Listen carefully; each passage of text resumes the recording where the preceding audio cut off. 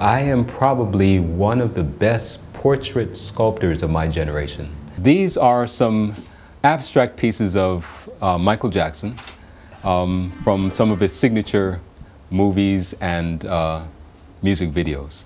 So I'm just going to be doing a whole series. This is one of the first pieces I did. This is of Sojourner Truth. And the card that comes with it, you know, has a little bio of her as well and so forth. So this is a piece that I like very much. The famous conductor John Williams, who did the score for E.T., Schindler's List, Star Wars, and so forth. That's him there. Oh, here's Bob Marley. Ah, the man himself. Here's Bob. Yeah. Wow, that's amazing. Look at the hair. Yeah. Yeah. Details. Jackie Chan, yeah. Well, this is an interesting piece. It was commissioned by a friend of his named Curtis Wong, and there are only 3 in existence. Curtis commissioned me to do one to give to Jackie from Curtis as a gift. So when Jackie got the first one, he came to Curtis's office and saw the second one and said, I want that one too. And then I ended up with the last one, the third one. And what's unique about this is it has Jackie Chan's actual signature. I don't know if you can see it, but this is a pretty valuable piece because it contains Jackie's actual signature. Because my work is mostly historical, I got to do a lot of research. Okay, so another great artwork. Yes. Mother of Humanity. Oh, yes. Please elaborate. Take your time. Thank you. Thank you. Well, in the world there are masterpieces. You know, there's the Mona Lisa. You know, and mind you, I'm not really comparing the Mother of Humanity to that, but the thing about the Mother of Humanity is it has hit a chord. And why? Because everyone has a mother. Right? So there's no place on the planet where human beings or animals or life forms, you know, come into existence without a mother. But what has happened that I've really known for a long time is that society in general has undervalued women, and they have not given women the power to raise the children properly. Wow. You know, it's a kind of a male-dominated world, and it's unfortunate because our first teachers are our mothers. You know. So it just occurred to me, well, something's out of balance. Maybe the entire planet is out of balance because it's all male dominated. So the Mother of Humanity is one way to help restore the balance, to uplift women, uplift mothers, and put the mother and the woman back on the throne and say, okay, there needs to be a balance. There needs to be a balance. And that was the statement. Now, the idea for the Mother of Humanity came about after the riots in Los Angeles in 1996, I believe, 92. There was a riot, and after that riot, I live in a building where there were Asians, Africans, African Americans, and we all got along. After the riots, everybody became a little edgy and skeptical, and I said, this is not right. We were all family at one point, and now we're all kind of, you know, antagonistic. So the idea for the Mother of Humanity was that we're one family, and one family, one future. The entire future of this planet depends on the fact that we recognize ourselves as one human family, brothers and sisters, no matter what.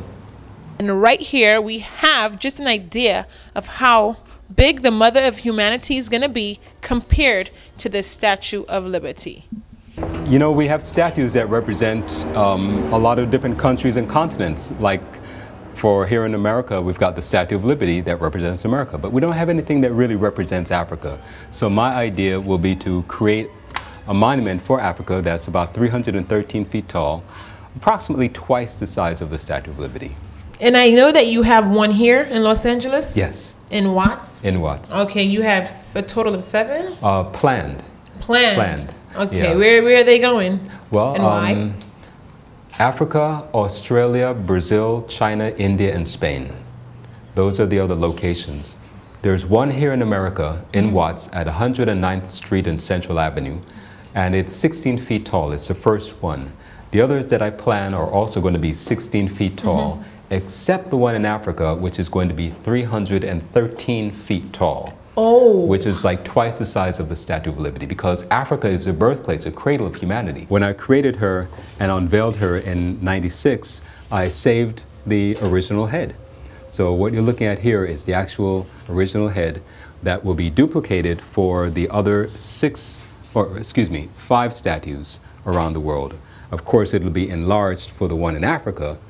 That's going to be 313 feet tall. Africa is the cradle of civilization, the mother of all humanity. And right now, when we look at it politically, you know, all the continents are still nursing at the breast of Mother Africa. All the raw materials are going overseas. All of the things that Africa produces is going outside, and Africa is starving. So Africa's feeding the rest of the world. So the mother of humanity is my plans, crazy as it may be, but don't forget, in 1980 I had a crazy idea, it came out, right?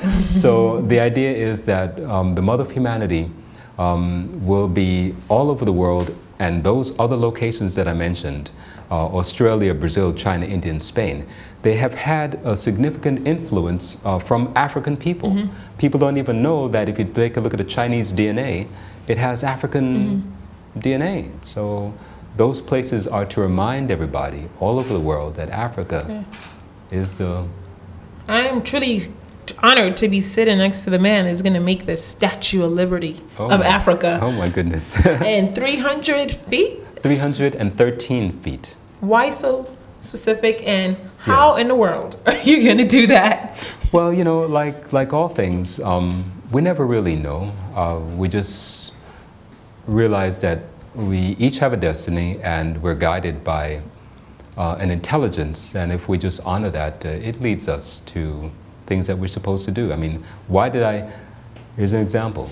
That statue of Michael Jackson, 1990, it wasn't really accidental in a way, maybe it was, but I literally just walked into an office, somebody said, hey, we're looking for a sculptor to do a statue of Michael Jackson, can you do it? And I just had my portfolio, statues of Michael that I already did, and bingo, I walked right into the pages of history. And I've since done other artwork for Michael that I was able to present to him personally. I was his bodyguard for one of his birthdays. I mean, I had a long association with Michael, but that's how life moves you. So to get back to the mother of humanity, I have no idea how I'm going to do this, but I know it's going to be done. Why 313 feet tall? Because 7 is a spiritual number for me. So the mother of humanity in watts is 16 feet tall, but you add 6 and 1, you get 7. There are 7 locations around the world where she's going to be placed. 313 feet tall, 3 and 3 and 1, 7. Wow. So it's all spiritual based. November 7th is my birthday. Oh, cool. So yeah, it works out. Wow. Later on, we're going to look at some of your artwork, and you have something big coming on. Do you want to kind of talk about that? Yeah, it'll be my largest project to date. You know, the mother of humanity was 16 feet tall. But can you picture 5 statues that are each 16 feet tall? That's my next project. In the same arena, you mean? Yeah, it's for the Mexican-American community. I was approached by a Veterans Memorial Committee comprised of Mexican-American veterans of war. And they came to me because there is an area in Los Angeles, East Los Angeles, called 5 Points. And at that location, 5 streets come together. But because of the traffic hazard, and it was just really hard to navigate that area, they've decided to change it into a roundabout. But they've commissioned me to do this monument to honor Mexican-American veterans of war from the earliest times, from the Civil War all the way up to Desert Storm. So it's an all wars memorial. And there will be 5 different branches of the military, male and female, and they'll all be saluting. There's an Aztec pyramid here. They'll all be saluting a flag behind it, but the Aztec pyramid is a symbol of Mexican culture. Then this obelisk is a structure that's already there that will be placed on top of the Aztec pyramid. Then this wall, what we call the memorial wall, on the inside of this wall is going to have what we call bas-reliefs, which are sculptings that depict the history of the Mexican-American from the beginning all the way up to the present. And these flags will be like the American flag, the prisoner of war flag, and everything. It's going to be a landmark. And to give you an idea of the scale, here, these small figures, these represent people compared to the size of the bronze statues, which are each 16 feet tall. So this is going to be a huge structure. When is this going to be done? Probably about 2 years. Okay. Yeah. And this is the area called 5 Points, where these streets are converging. And right in the center will be where the monument sits. Patrice Lumumba, tell us a little bit about him. Again, truth and justice drives my work. and my interest. So I happened to be watching a film about the life of Patrice Lumumba.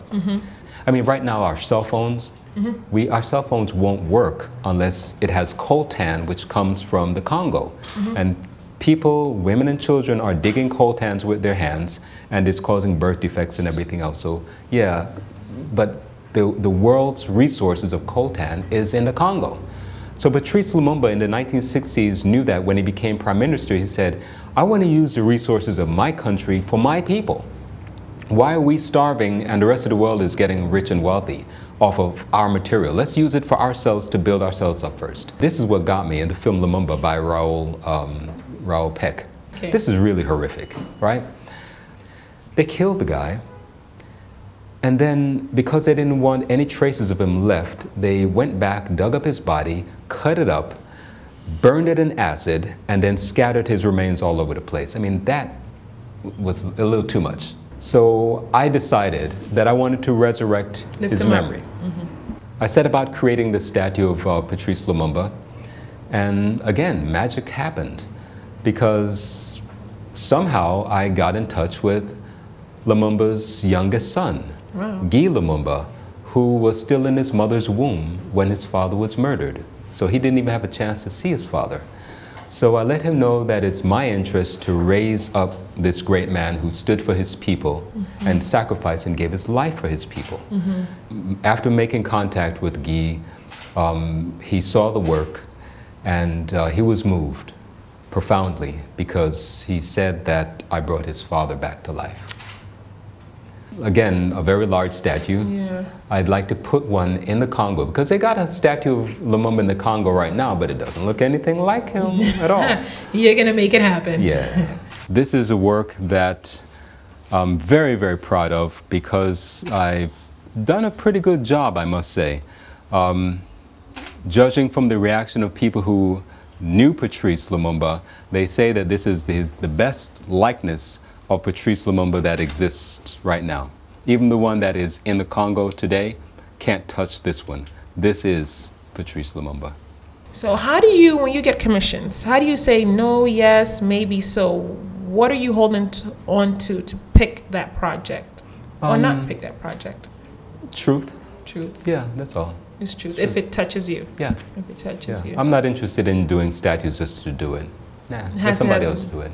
So you heard earlier in the interview that Nijel said he's good. He is great. This is one of the first pieces that I did portrait-wise, and this is kind of when I knew I had some skill, because this is Gandhi. Ears and nose and everything, this is Gandhi.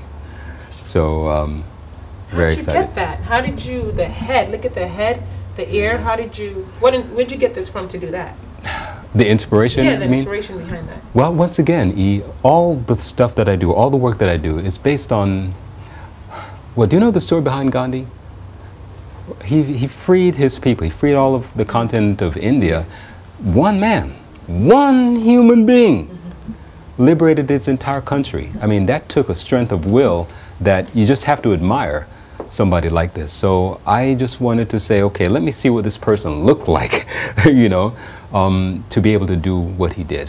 So it's inspiration because we all have things that we want to do in life, but sometimes we need people to inspire us. And quite frankly, Gandhi inspires me, you know, by what he was able to do. I'm really floored by the details. Did you do this from a picture? Yes. Oh, you did? Wow. Yeah, I work from photographs. Wow. So I could take a picture of you from front, left side, right side, and a couple of weeks later, you're looking at yourself. This is Caribbean talent. Absolutely. Okay. So we're here looking at this sculpture. What is this guy thinking about? Well, why is he so mad? Yeah. Well, this is my version of David. All throughout the ages, sculptors have challenged themselves by creating statues of iconic moments in history. And so you have Michelangelo's David, you have Donatello's David, and those are famous. But the reality is, you know, a lot of the people in the Bible, hush, hush, were black. They were people of color. Okay, so this is my rendition of David. Now, this version of David shows David as a young man, but this is at the time when David has been in combat with the giant Goliath. And he's already used the sling, pow, and Goliath is down.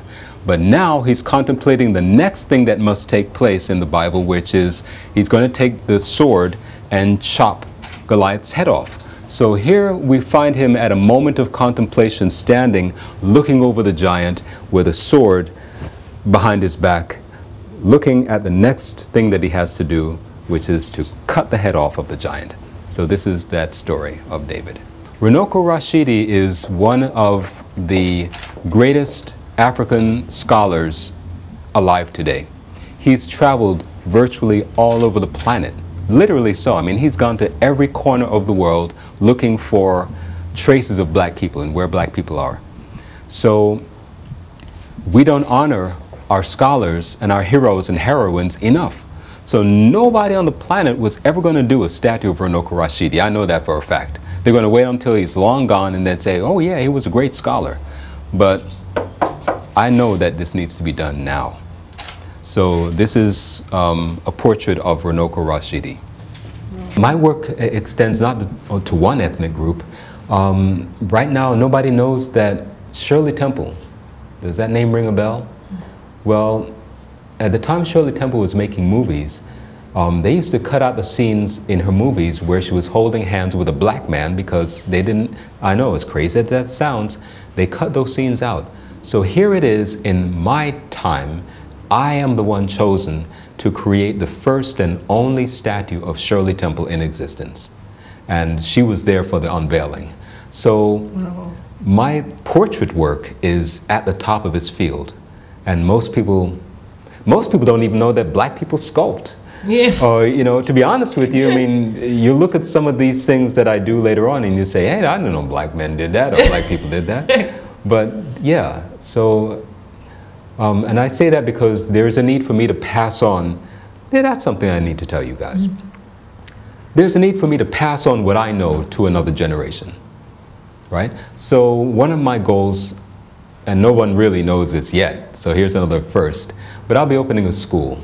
The House of Nijel will teach people how to do what I do. It'll be a legacy, for example, that will be a continuation of things that have been done in the past so we can move forward and build on it. So I've got the legacy of having done work for Shirley Temple, Patrice Lumumba, Michael Jackson, everything. But someone coming after me, will they have to reinvent the wheel all over again? No.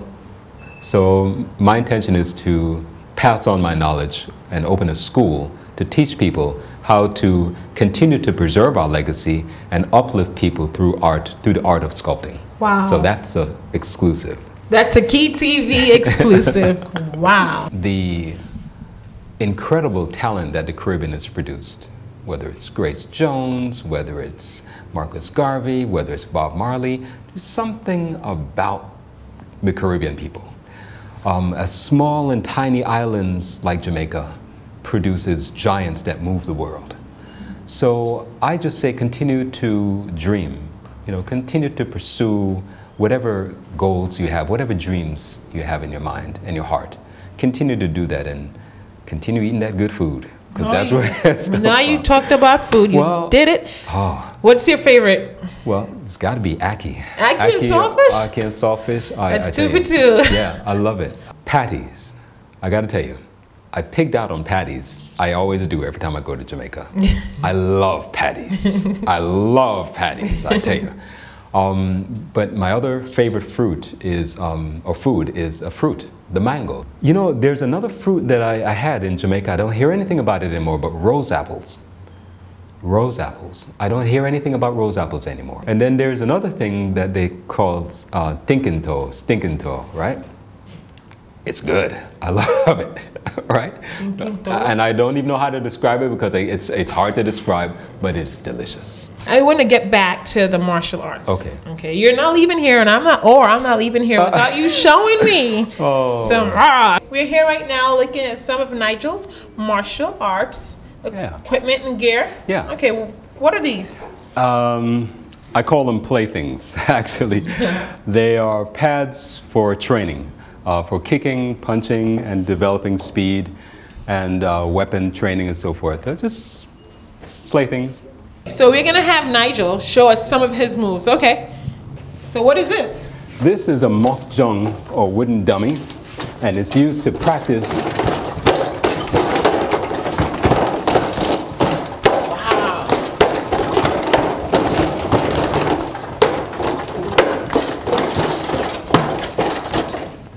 Some hand moves. Wow. No. Oh, take that. Very good, very Okay, good. so I have a yellow belt, well, a black belt now. A black belt now, Okay. that's right. All right, thank you. I'm going to make a movie one day. That's about the time period of the Moors. Many people don't know, but African people ruled Spain for 800 years, starting from 711 AD to 1492.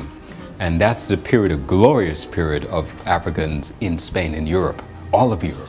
So I want to make movies about that time period. Hey, this is Nigel, and you can catch me on Facebook, and you can also find me on my website at nijart.com. That's Nijart.com.